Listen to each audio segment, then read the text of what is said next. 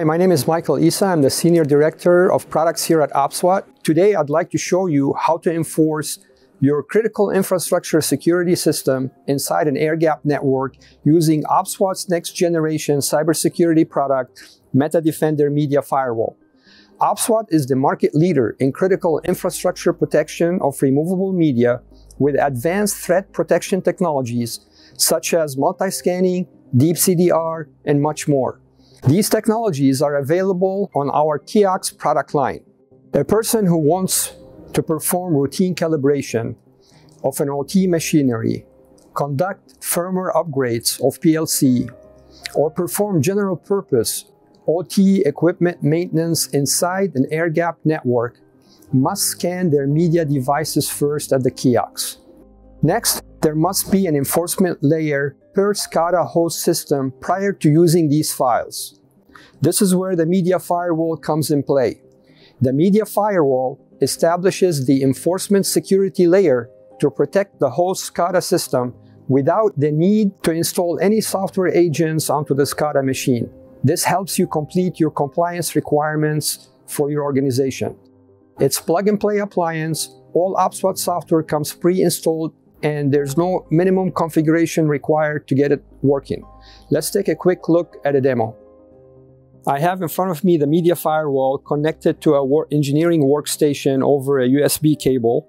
It also connects to the internet over Ethernet that connects to an on-prem OCM server that you can see it right behind me here. In the front lobby, I have deployed OPSWAT kiosks right behind me, and I have two devices that I have pre-scanned at the kiosks. Before I take any of these files or any of these devices and plug them into my workstation, there are some important files here that I need to perform my duty tasks on. I'll need to go through the media firewall and have the media firewall inspect, verify, and check before I can consume these files on the SCADA machine. And you can notice that we have several IOs on one appliance put together.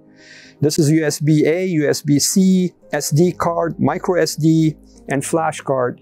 All the popular IOs for media, portable media is available in one device. And the reason we did that is because we want to eliminate the need for using dongles. As a best security practice inside the air-gapped network, not to leverage any dongles due to knockoffs, hacks, embedded microcontrollers within these dongles that can render some security breaches within your SCADA system. So I'm going to insert one of the USBs in the USB slot, and you can see it's flashing orange. That means, if you refer to the user guide of the media firewall, a flashing orange means there's some suspicious or malicious files present along with some clean files perhaps on this device. And this device is not recommended to be used at any times as a direct plug-in into any SCADA machine. The second file I have in my possession is an SD card, and I'm going to go ahead and plug it in as well into the appropriate slot. And you can see it's solid green. A solid green indicator means all files on this device are clean and sanitized and can be consumed by the SCADA. This has been already transferred into the SCADA machine automatically and ready to be used to perform your daily tasks with.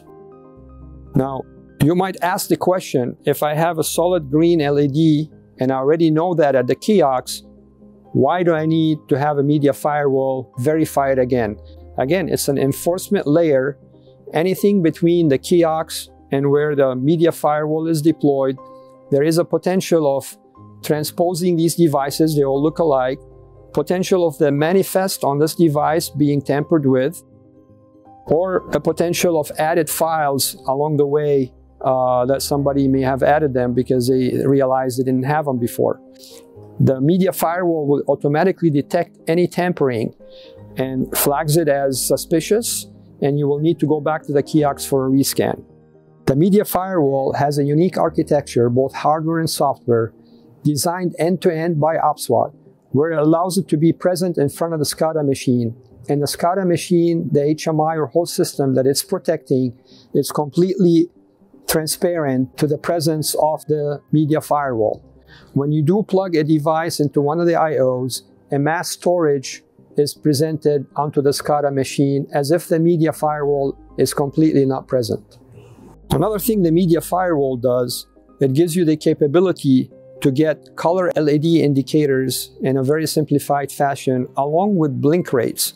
And the combination of both allows to be in compliance with the American Disability Act for color impaired individuals.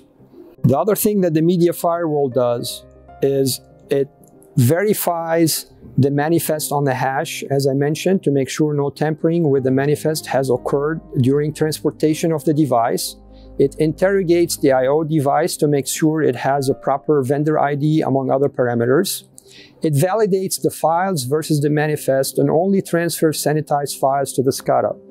This is a best practice approach for the media firewall. We also designed the media firewall with Kingston lock, so you can physically attach it next to the SCADA machine and be able to permanently have it housed adjacent to it. If you want to be mobile, that's another use case.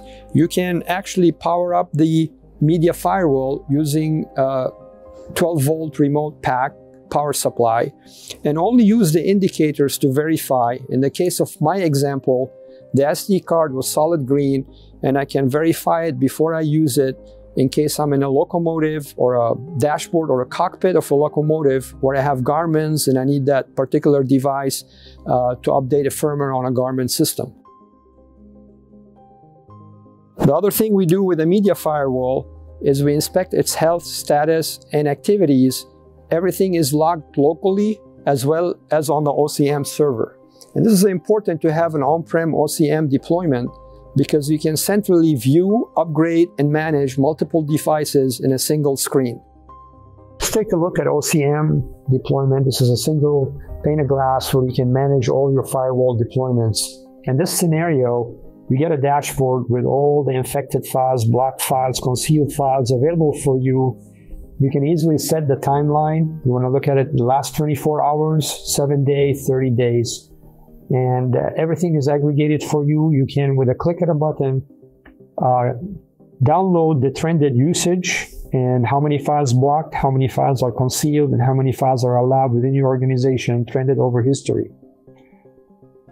The deployment of these media firewall can be seen in this view on the instances, and you can see that I have several of them. Some are connected and some are disconnected. You can set alarms and alerts on the disconnected media firewalls and take immediate action to remedy them and bring them back online if somebody intentionally or accidentally disconnected it from the host SCADA machine. The other thing you can do in here is look at detailed trends where you can see in a particular peak hour during the day, or maybe it's a monthly or weekly cadence where you have a lot of contractors coming into your facility for maintenance work. You can see that activity trended over history and manage that. The blocked files are the ones that are infected files that will not allow the SCADA to access. The concealed files may have been scanned at the kiosk, and at that point in time, they were good, and we can allow them. But during transportation, some of them were modified or edited or tampered with. And that's the reason they're hidden under a concealed block. That way you can see the trend of these files and how they are being managed within your facilities and who's editing them after a scan. You can see the detailed report according to the various I/Os that people plug these devices in and have that historic trend all available with a click of a button. As you have seen, the media firewall provides added security enforcement layer that allows your organization to meet compliance requirements such as NERC CIP for energy and oil sector, ISA 62443, NIST 800-53 and -82 for government sector, and ISO 27001 for supply chain manufacturing SOC compliance, in which any third-party software installation on a workstation or a SCADA machine is prohibited. Just remember, removable media security does not stop at the kiosk. It starts with the kiosk and needs to be enforced by the media firewall. For more information, please contact your sales agent. Thank you for watching.